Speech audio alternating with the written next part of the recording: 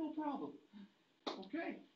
So we did a quick review of multiplying out and a basic factoring. This is the kind of factoring you did in grade 10, where when you multiply things out, you multiply the first ones, the outside, the inside, the last. That basically shows all of the arrows. But a pattern happens when factoring that your first ones always end up here, your last ones end up here. Okay? Some other things for factoring as that will be helpful.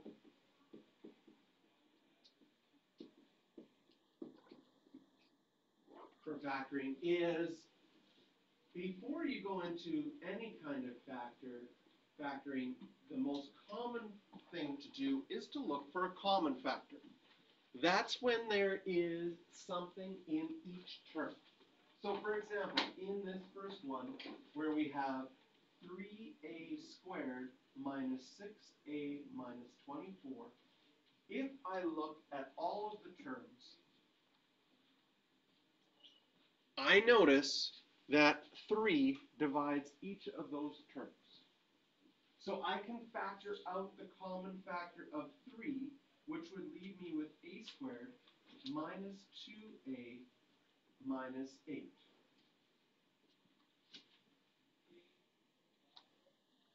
And then I have a trinomial, so I can ask myself, well, maybe this can be factored further. If it can be factored further, those would be the ones that are first. These are the ones that are last. And my outside and my inside have to combine to give me minus 2.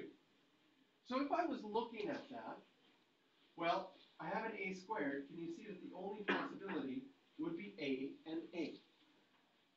But when I get to negative 8, I have options. 8 and 1 or 4 and 2. So I have to think about my inside and my outside have to give me negative 2.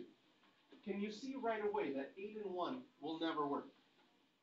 But 4 and 2, so if I use 4 and 2, I'd have 4a and 2a. That could make minus 2. You said this page 107? 107. Oh.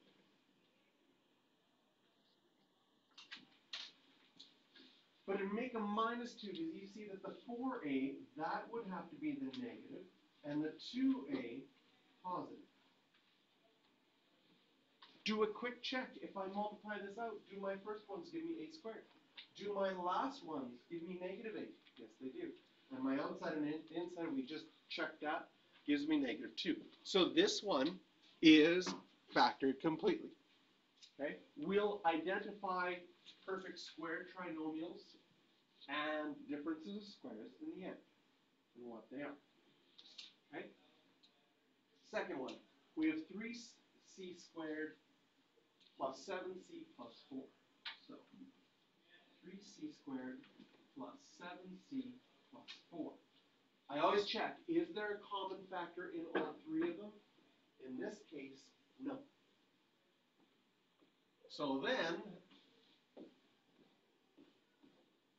I go to my brackets. Just, this would have to be my first ones, this would have to be my last ones, and these would have to be my outside and inside. Now, this is a more complicated one because it has a 3 in front. And in grade 10, most likely you were taught a technique to deal with these more complicated ones. Feel free to use that technique again, but if you've forgotten it, obviously it wasn't very helpful for you. So, you can still use this. This strategy will always work for you. Sometimes it just might take a little bit longer. Okay?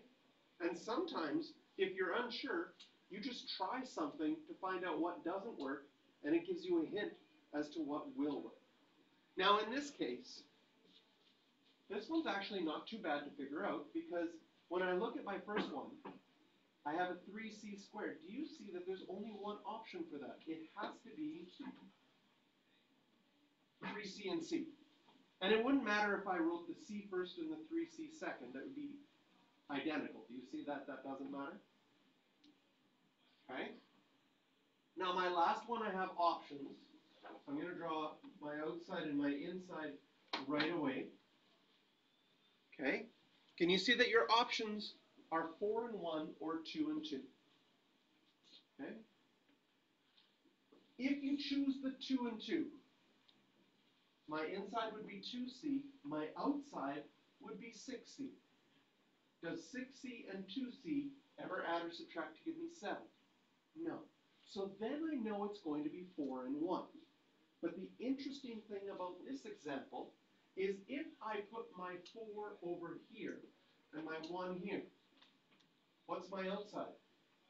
12. My inside, 1. 12 and 1 never makes 7.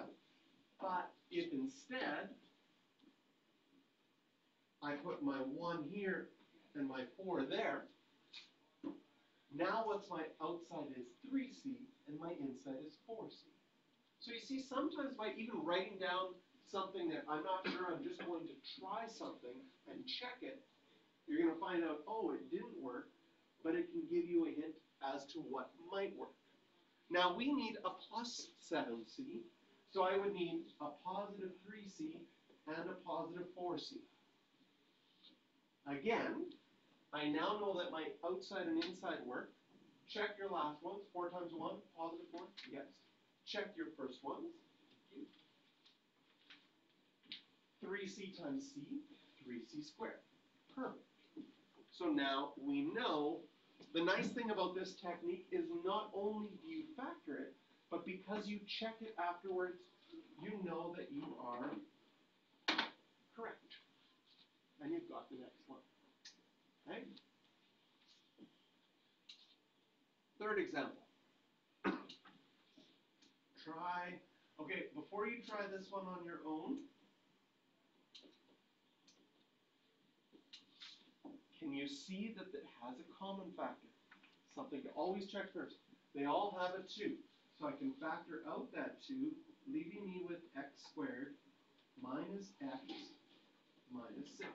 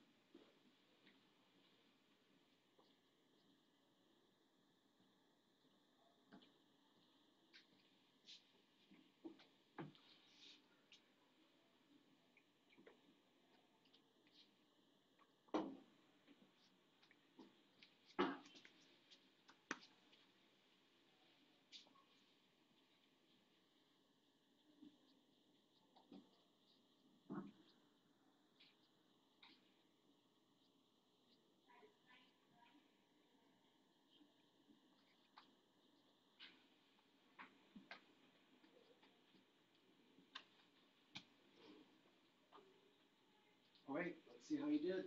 For the first ones, only option would be x and x. I think about my outside and inside, and I look at 6. 6 could be 3 and 2 or 1 and 6. The only way to get a minus 1 is if I chose a 3 and a 2. Sorry for the interruption. Teachers, can I have the semester 1 hockey students down to the lobby to leave? Semester 1 hockey students to the lobby, please. So I would need a minus 3x plus 2x to give me minus 1x. A quick check, do my last ones work? They do. My first ones work, so we are done.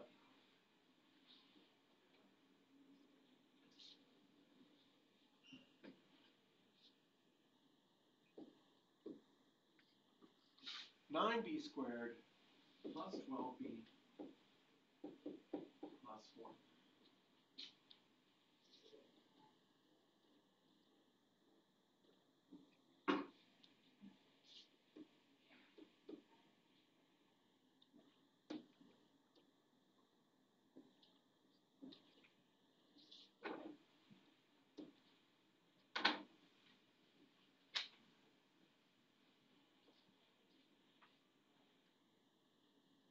This one is hard. This one is hard because for the first one, 9b squared, there's 9 and 1 makes 9, and 3 and 3 makes 9. Okay? last one, it's either 1 and 4 or 2 and 2. You notice how all the time I've always started with the first one? The reason I always started with the first one is because there was only one option. If there's only one option, start with that one. If there's more than one option, as in this case, with the first one, then I check my last one. Sometimes your first one has more than one option, but your last one only has one option.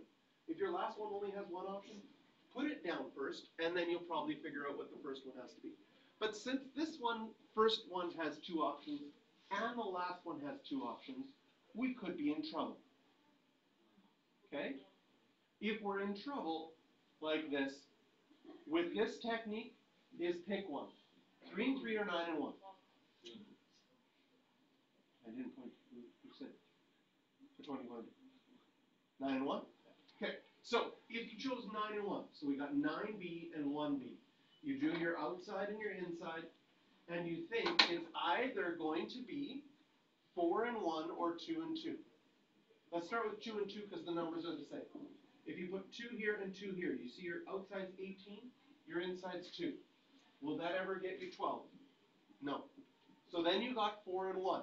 But with the 4 and 1, it's going to be different if it's 4 and 1 here or 4 and 1 here. If the 4 is on the outside, you'd have 36 and 1. That's not going to work. If I put the 4 on the inside, I'm going to have 9 and 4. Does 9 and 4 give us 12? Oh, it's 13. So close. So what we did is we tried 9 and 1, and we went through all of the options, and you had a 50-50 chance of choosing the right one, and you didn't. So you went through the options, and 9 and 1 didn't work, so then you erase it and say, well, oops, then it has to be 3 and 3. We'll try that. We still have options with the 4. It's either 2 and 2 or 4 and 4. Okay, which one do you want to try first? 4 and 1. So if we try the 4 and the 1 here, then my outside is 3, and my inside is 12. Does 12 and 3 make 12 ever? No. Can you see that the 4 and 1 switched wouldn't make a difference in this one? Because these are the same. So once again, you did a very good job of guessing the wrong one first, which isn't bad. What's the problem with guessing the wrong one first? Only problem is it takes longer. Okay? So now we'll try 2 and 2. Can you see that your outside is 6B? Your inside is 6B. Does 6 and 6 ever make 12? Yes. And they would have to be both positive. So we got 3B plus 2 times 3B plus 2.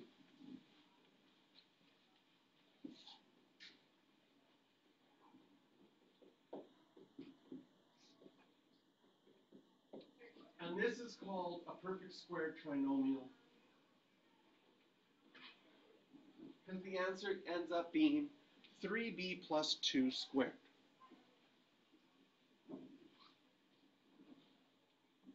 Just a shortcut hint in this unit. This unit has talked about perfect square trinomials. So one thing to notice is if the first number, 9, is 3 times 3, a perfect square, and the last number, 4, is 2 times 2, a perfect square, if I was picking ones to start, I would pick the ones that are the same just because you're like, I think this unit might test me that a little bit more often because they gave me that name. Not guaranteed, but in this case, it seems to be like, oh, if I've got the 9 and the 4, I'm going to try that first as a way to check. Oh, this is a good review of factoring. Okay, factoring. Probably, of all your math skills, most important from grade 9, 10, 11, and 12 as something you use the most in all of your classes. We are going to factor a lot. So get really, really good at it. Practice lots. Okay, we've got 2 left. The bell's going to go soon. We've got 2g squared minus g minus 3. Again, no common factor.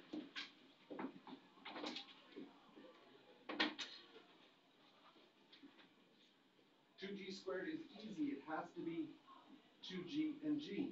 I think about my outside and my inside. Minus 3, it could be 3 and 1, or 1 and 3. And you see in this situation, if you did the 3 on the outside, that would give me 6 and 1. That doesn't give me 1. But if I do the 3 on the inside, 3 and 1 that way, I've got 3 and 2. That can give me a minus 1. If my 3 is negative, and my 1 is positive.